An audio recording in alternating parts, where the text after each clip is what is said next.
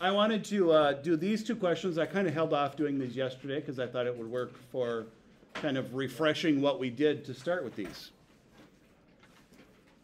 So who is going to help us start this one off? Five? Sophia? Better not call me. Don't want to deal with You think you can help me start E? Do you remember what we did with the power rule?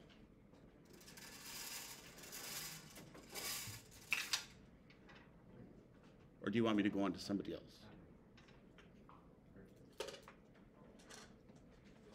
Give you time to work first. I see you mentally calculating. That's why I'm wondering. Okay, we'll go on to somebody else. Another one. 13. Every day. I predict number 6 is next. Because I think you've got called on just about every day as well. Okay. Anything? So I was hoping I could like tell you guys nothing about this and kind of see where it went, and I can help you along with it if you need it. The first term is going to be 6x.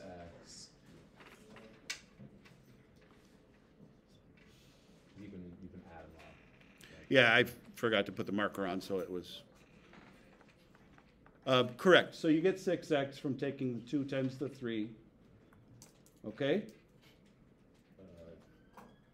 I don't know how to do the middle one. Okay. The last one would be x to the negative 1/2. Right? You changed it into 2x to the half to start with, probably? Yeah. Yep, so then you'd get 1x to the negative half, yes, good. Yeah. I mean, I figured you did it that way, I thought I would check. Okay, the middle term, unsure. Yeah. Okay, who's gonna help us with the middle term? 18. 18. Kylie. Since the power of x is negative 2, would it be You sound so official. 8 over x cubed? That was a big jump. I don't think a lot of people caught that. Um, You went from a power of x2. Okay, so the power is x to the negative 2. Okay. It's negative 4, x to the negative 2. Negative 4 times negative 2 is 8. And then x, 1 less than negative 2 is negative 3. Okay, good. Perfect. You were just doing a lot in your head. Okay, excellent. And yes, we could simplify that, but I wanted us to practice power rule. Okay, F. F is a little bit harder. I don't feel like I want to call on somebody. Does anybody know what we should probably do first on F? You're rolling. You can't answer? Yeah. You probably have to divide that in x first for each of the terms, right? That sounded like a question, I'll be honest. Okay, what would that do if we did it? Well, you get 8x to the third divided by x, which would be 8x squared.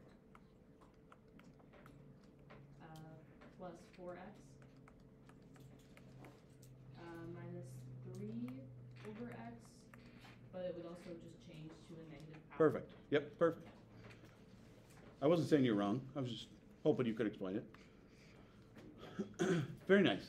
Okay, so if you have a denominator that is a single term, frequently what you're going to do is separate the fraction and kind of simplify everything. So in this case, just divide them all by x. And then that gives you 3 separate terms, which allows us to do 3 separate derivatives. Okay, so f prime of x. Okay, now we should be able to call on something. 1. 1? Yeah. Also pretty frequently.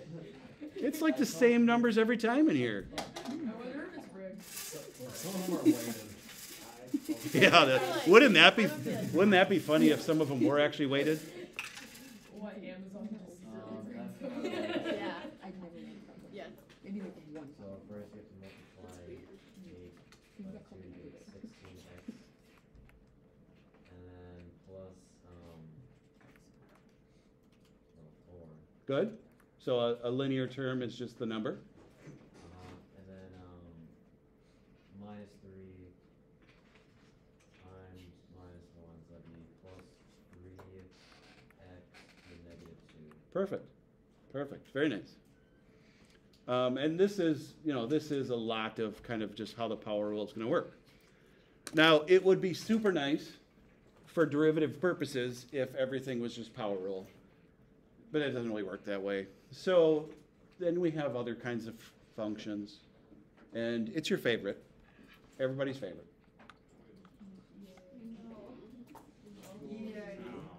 Now here's the weird part.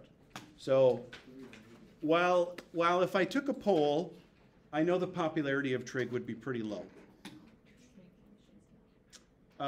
Derivatives of trig functions are actually far easier than just working trig functions. Like, it doesn't seem like it should be, but it actually is. Derivatives of polynomials, they were actually pretty difficult until we learned the power rule. The derivatives of trig functions is actually very straightforward and very easy. And I won't explain why yet, but so the derivative of sine is cosine. So is it just a phase shift, basically? No, I mean, it looks that way. Yeah, but like. So if you look at the slopes everywhere on sine, the answer for the slopes would be the same as the answers from cosine. It's just kind of odd. So I mean, it looks like a phase shift, but it doesn't work the same way. Now, derivative of cosine, obviously you would expect it to be sine, which it's not. So it's negative sine. It's not far off. But this is definitely something that you'll want to memorize. So the way that most people start memorizing this is they learn that the derivative of sine is cosine. Like, that's the first one they learn, they get it down pat. Then in your head, you just need to remember that the derivative of cosine is the opposite. So it'd be opposite sine. Derivative of tangent, nothing that helps other than to memorize it. Derivative of tangent is secant squared.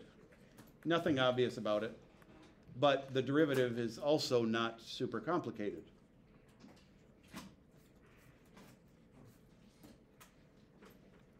So where you're going to see these is you're probably going to have functions that are mixed things. Like, you might have a function that says 5x to the third power plus sine of x minus 2 over x, and you're going to be asked to find the derivative of it. And by now you kind of know that you do derivatives of individual terms.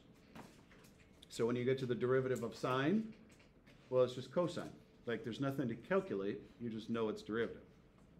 So the derivative of trig functions is actually really easy. I know most of you are like scared to death of trig. Like, that's the appearance I see whenever there's trig things. Like, most of you just immediately like shut down. You don't really do much with like the unit circle when we're doing derivatives. So it is trig, but like, it's not finding trig values. So this is here, but it's actually not super useful. Like, it's kind of cool to be able to do this, but it doesn't really help you with anything, so we're not going to take the time to do it. This tells you how you can graph a derivative, though. So if you want to do it, you type that in. Instead of typing at an individual x value, you find the derivative at x equals x. And then it finds it for every x value. Okay, moving on. This page doesn't look super nice either. And if we were to take the time to do this, it would take forever. So I'm going to go over how we would prove this, but we're not going to actually prove it. AP exam? One more time? AP exam? No, not even close. No, you will not have to do this on the AP exam. Cool. So just for If you had to do it on the AP exam, I would take the time to go through all of this. So this is basically saying find the derivative of sine of x and show that the answer is actually cosine of x. you have to prove it like this on the test? No. No. Let me show you what it is first, and then you'll see you won't. So the way that we learned how to do derivatives at first was the limit process, right? So if we do the limit as h approaches 0 of sine of x plus h minus sine of x over h. Now I know a lot of you would probably stop there because it just seems like there's nothing to do. Like there's nothing for us to square, there's nothing to simplify. What you're going to do is go back to your pre-calc glory days, and on your trig cheat sheet, you have a formula for sum of two angles. And there's, I should pretend I know what it is, but Jenny's going to tell it to me like I knew what it was, and I'll verify it. Sine of a plus b equals sine of a cosine of b. Whoa, too fast. Sine of a plus b equals sine of a cosine of b plus or minus, so in this case it'd be minus, right? No. Oh, plus minus cosine of... So the original one probably says sine of x, or sine of a plus and minus b. Yeah. Okay, so if the plus and minus stays plus and minus, then the top symbol is the same. So then it's cosine of x, sine of h, cosine of x? Yeah. See, I was just verifying it, that he told it to me correct. And then minus sine of x. Whoa, I can't write that line. And my chair is turning while I'm trying to draw a line, so it makes it worse. Well, we can do factoring and simplifying and, well, a lot of work in this big giant space. And you get to the end and it says cosine. But you have to use this replacement formula to just even start it. And we definitely are not going to go through that. But it, like say your college calculus class, for sure that's one thing you're going to be doing together. Like most college calculus classes go through and actually do all the proofs. And like I try to focus more on like what you're actually doing rather than the proof behind it. Like I'd rather you learn how to do something more than why it works, to be honest. Because the first time, even if somebody tells you why something works, you're not going to get it. Like you just, calc is so much coming at you at once that it's very difficult to like even understand why something works, even if you're told it. So I like you guys to just learn processes first. So there, we just proved it. Then we get to the next page, which is actually the last page. And we should be done with notes somewhat soon. You guys will actually have a little bit of time to work today. So the first derivative is that one. Second one is this one. So e to the x is everyone's favorite derivative. Apurva, why is it everyone's favorite derivative?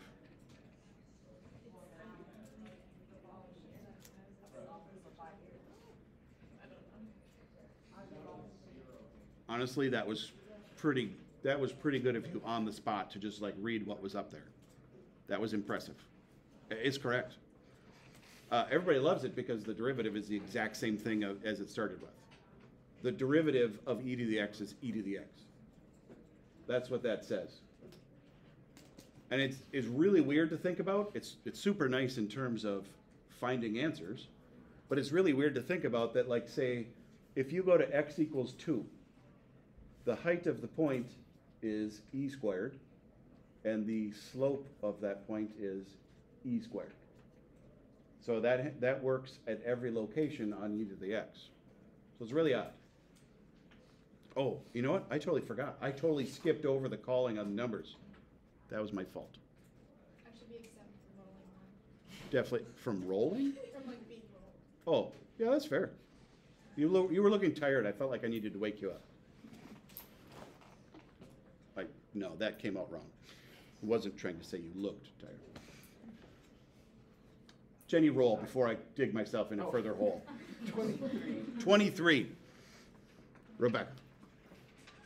How about the second one? What does that say?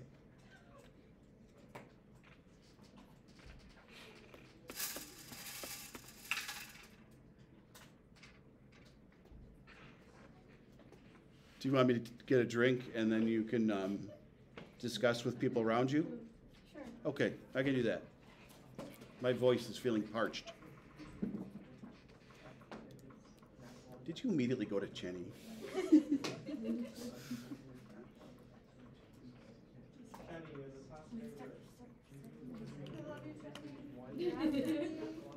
Looks like I'm never letting you guys pick partners.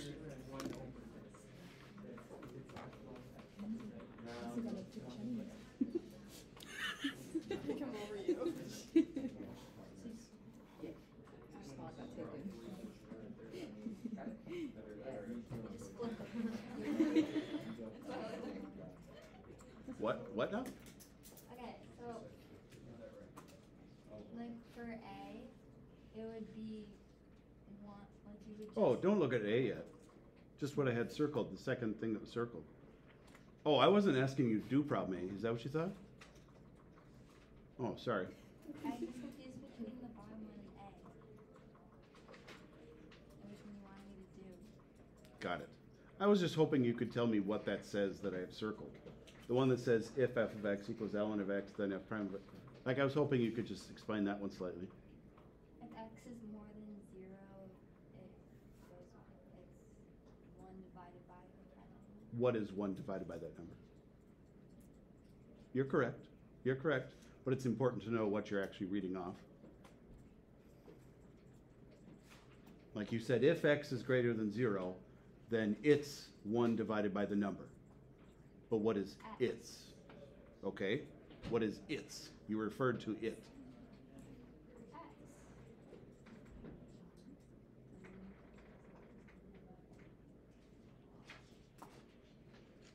Well, I don't think you meant that, but that's okay if that's all right. If, Is that just confusing me more? that's why I just said it's okay if, because I feel like the more I'll ask, the worse it probably. Okay, can anybody help her out? Like, what am I asking? Or am I asking a bad question? Because that's very possible. Sometimes I think I'm asking a clear question, but it's not. What, 1 over x Oh. which is the derivative? Sorry. Say it again? What's 1 over x is, which is the derivative? Yes. So if your original function is the natural log of x, then the derivative of natural log of x is 1 over x. It's really strange that the derivative has nothing to do with natural log. And it definitely is one of the weirder ones. It does make sense in other parts if you think about it, but I mean, you're probably not there yet, and that's all right. Sure, let's roll somebody else. 4? 24. Well, that's not the same at all. Josh, what is natural log of x again? Because I bet a lot of people forgot. I don't know. Did Josh forget too? Yes. Oh. Jenny, since he's going to ask you for help anyway. Yeah. Like roll or explain what logic? Instead of me taking another drink, I'll just have to go to the bathroom way too early if I keep going for drinks. Basically, a log is like, basically if you take. Shoot. Nope, pause. Yeah. Josh, calling somebody else for help.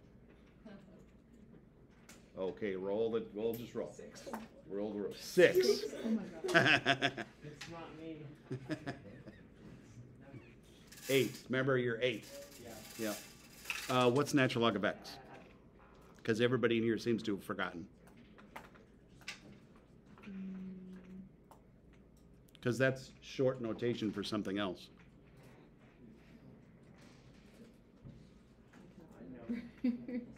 Should I just open it up to anybody? Oh, we have one hand. Log of e? Yeah. You mean it correct, but yes. It's log base e Log base. of x. So natural log is a logarithm. I mean, that's why they call it natural log, but so it's log base e. So everything is based off of e, which coincidentally is why it went along with e to the x. Those two are inverse. Okay, so then let's go down to 8. Now here's where you're going to not like it because you have to remember logarithm properties. Now I was really impressed at how well third hour remembered the properties.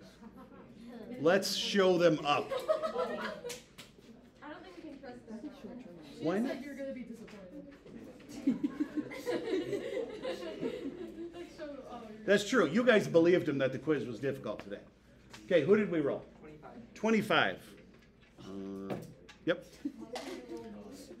Do you remember what we can do with that cubed inside the natural log of x cubed?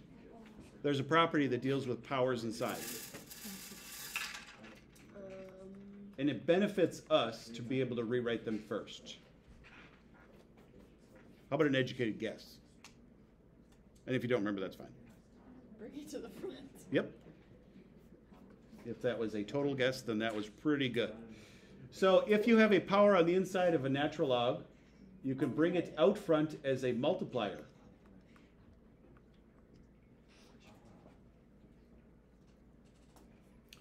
Now, this says 3 times natural log of x. And if I'm trying to do the derivative, if I have a constant multiplier, like 3, my derivative automatically will have the same constant multiplier. And then the derivative of natural log of x is 1 over x. And I mean, obviously, we can simplify this to 3 over x, but still. Why couldn't you just do 1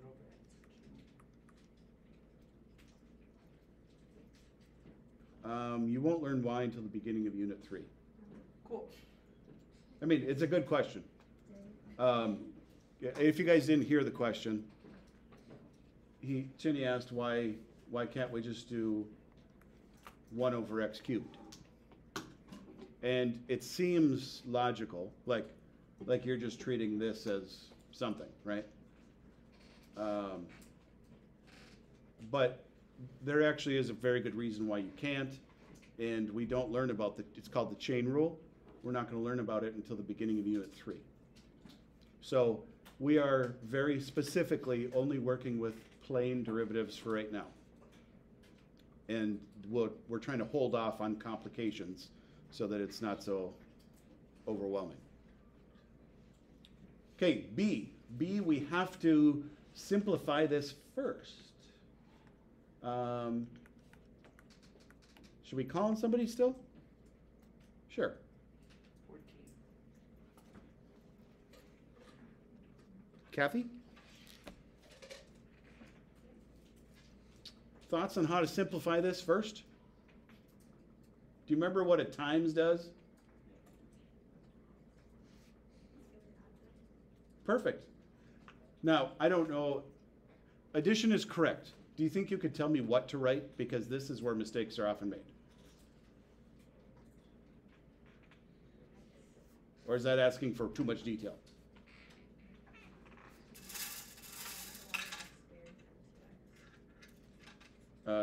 There was, the roller is being moved. I didn't hear a word.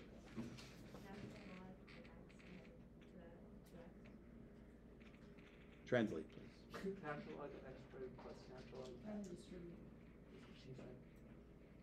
Natural log of x squared plus natural log of x? Oh, good. I don't know why, but over on that side of the room, it's just like I don't even hear it at all. But absolutely perfect. So if you have addition, if you have multiplication on the inside of natural logs, you can rewrite it as addition of 2 natural logs. Okay, next person. 17. 17? She already went. Remember? What? I can do one part. I don't know which part. All right, I can live with that. Look at that, you volunteering for more. 2 times natural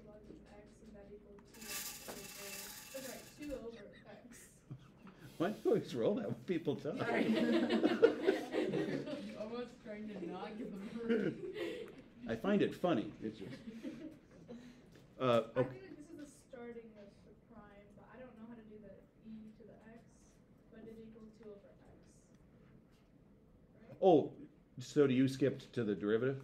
Yeah. I was gonna say, I didn't hear what you actually said before that. What did you say before this? Oh, move the 2 to the front and then natural log. Oh, okay, yep. And then that's where you were saying 2 over x? Yeah. Very but good. I didn't know how to do the other part. Okay, that's all right. The second part is actually identical. It feels like it should be more difficult, but you still have this as an exponent, so you move it to the front. So it's x times ln of e. And then ln of e is 1, because this means e to what power is e. So it's 1. So this is just x, and then the derivative of x is 1.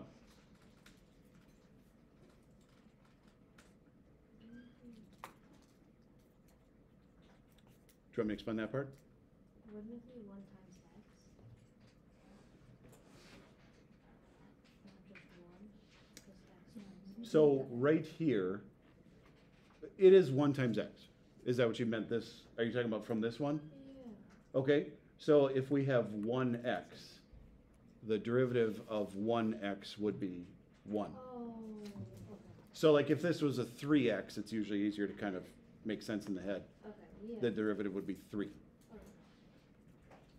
The derivative of regular x is 1. How about these first two? How'd that go? Yeah, okay. So you got some iffy ones. And not like I'm expecting you to be like pros at it yet. I mean, that's the whole point of why we're doing these. Do you guys think you should be able to try C, maybe D? I will tell you, you probably will get stuck in the middle of D, and if you do, that's okay.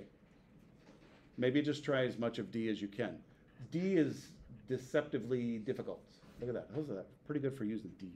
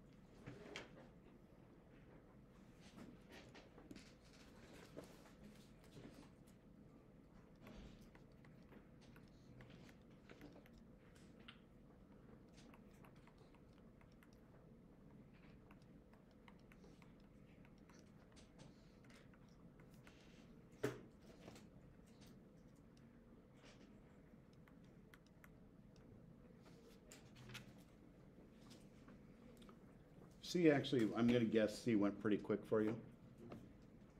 Yeah, there was just 2 parts to it. Isn't 1 over x ln of x? Or does it not go both ways? No, and that's why this is here actually, Ah. because there's so much carryover from a lot of our information that it's easy to get them confused. So what you're actually thinking about is called the antiderivative. If the derivative of ln of x is 1 over x, the antiderivative would be ln of x. We were trying to take the derivative of 1 over x. Cool. I know, it's easy to get the information jumbled.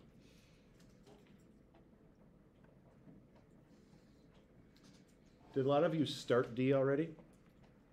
I'm gonna guess you probably remember the first step was to make it subtraction. Okay? And then that's where some people get stuck.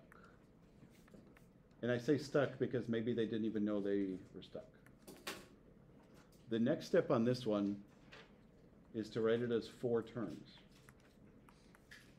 ln of 2 plus ln of e to the x minus ln of 3 minus ln of x.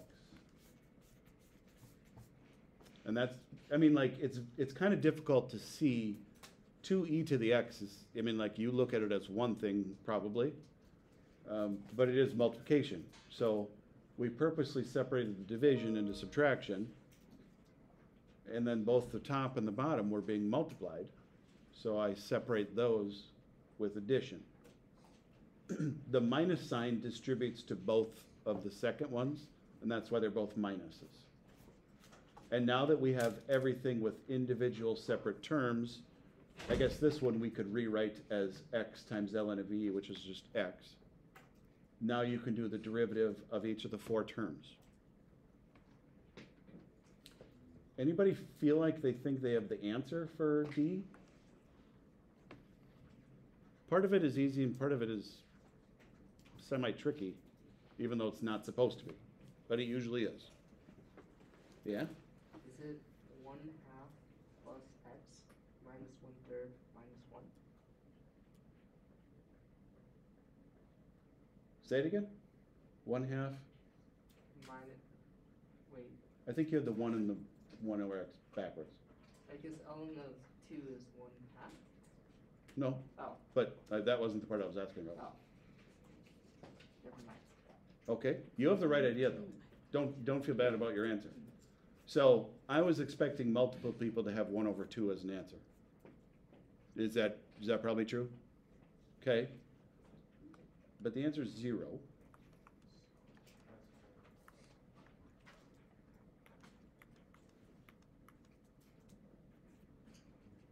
Anybody think they can say it? Really? Yeah, because doing it in Power World, it speaks it. Words. Well, and then calc words are hard on top of it, so. Okay, what about power roll? I heard you say power roll, but there's no power roll up here. Well, I could. So doing it by term, Okay? ln of the derivative of ln of 2 Yep. is 0. Derivative of Oh, that's what I was actually asking you about. The ln of 2, how come the derivative is 0? yeah, it's a I mean, like you're saying it like it's obvious, but I think a lot of people missed it. ln of 2 is an actual number. Yeah. It's not, there's no variable there. It's Correct. just- So It would be 0. the derivative of ln of x is 1 over x, but that only counts if it's a variable itself.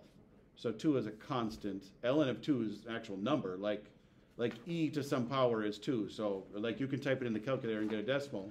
So the derivative of a constant is 0. Oh, were you talking about power rule for the x? Like the derivative, this is like x to the first or something? Yeah, that works if it was. I was just, okay. Okay. And then the ln of x at the end. Derivative of that we just kind of learned up above. D is, it's more difficult than you would expect it to be. Like it looked like it was semi-straightforward until you do the parts out. Okay.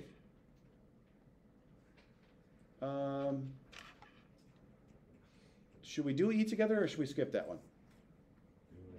Do it? Okay, let's just do it quick together. I guess when I'm looking at this one, I immediately would like to simplify it by spreading it apart with addition. So natural log of 4 plus natural log of x cubed plus natural log of e to the x. And then I simplify those last 2 terms a little bit more.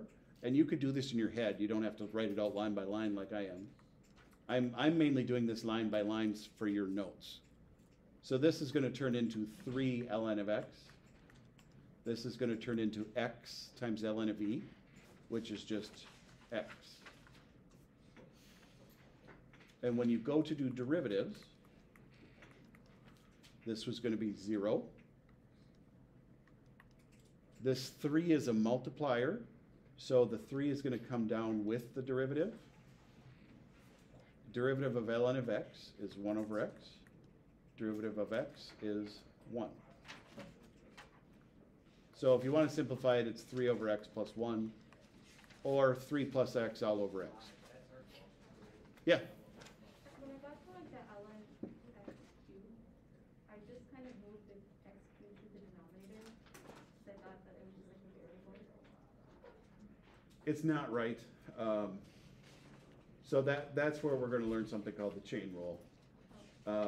So for right now, like our derivative property, like up here when we learned the derivative of ln of x, for right now it specifically has to be just an x. We're going to learn how to do it for other things later, but there's actually extra steps involved, and that's why 1 over x cubed is not the same thing as 3 over x. Yeah. Which rule allows me to move the x cubed to 3 in front? Say it again. How did you move the x cubed? How did you move the 3 in front? Oh, that's natural log property of exponents. I doubt it's in your notes. Cool. That's just Something. algebra 2 note. Yeah. Cool. I mean, like, not saying you guys actually remember all the properties, just that's where they're from. Yeah. Okay, F. I wanted to get to F because it should be easy, but it's just like, it's weird. Oh, Rylan, we need to involve you. We need to get you woken up. It's Friday afternoon. We only have like 10 minutes left. It's time to be excited because you get to go home for the weekend. You ready? But we didn't do anything. Okay, so obviously we're trying to take the derivative. Out of these, there's 2 terms. So the minus sign in the middle means I'm kind of focused on them separately. Anything you want to do to either of these 2 terms to make it look simpler to work with?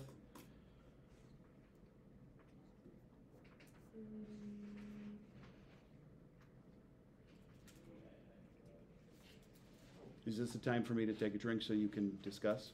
Yep. Okay. There's not much time left, so we're okay. I can start drinking.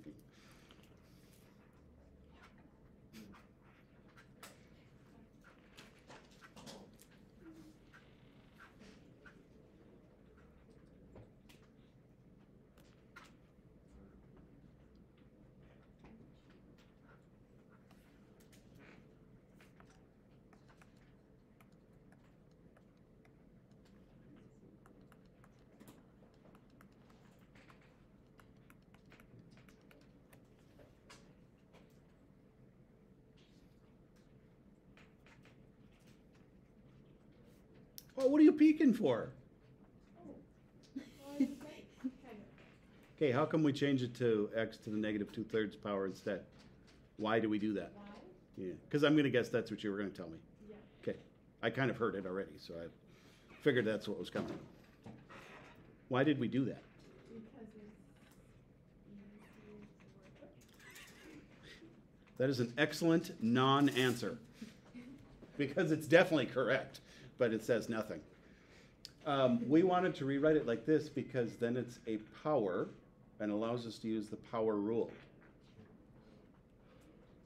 And it's okay if you don't know how to explain why we do something, but that's exactly why we wanted to rewrite it as a power, because we know a way to take derivatives of powers.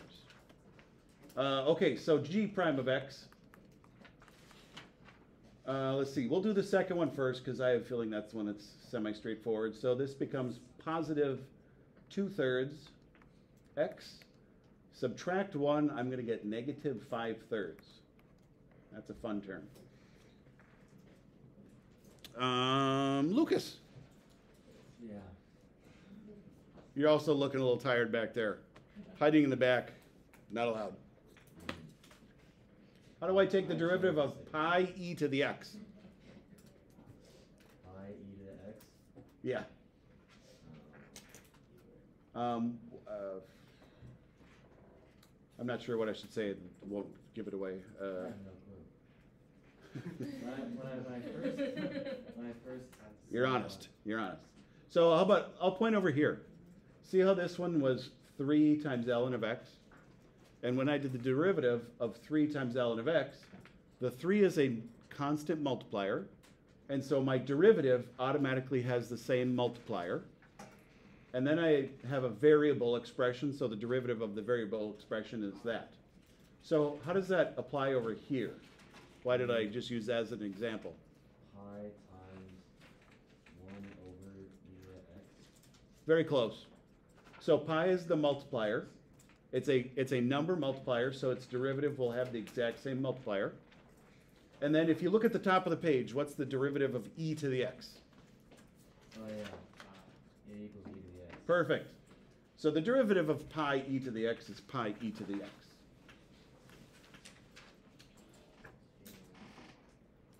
Okay. Now, these are actually pretty difficult ones. They cover all sorts of different things. And in your homework, it definitely should be slightly simpler than this.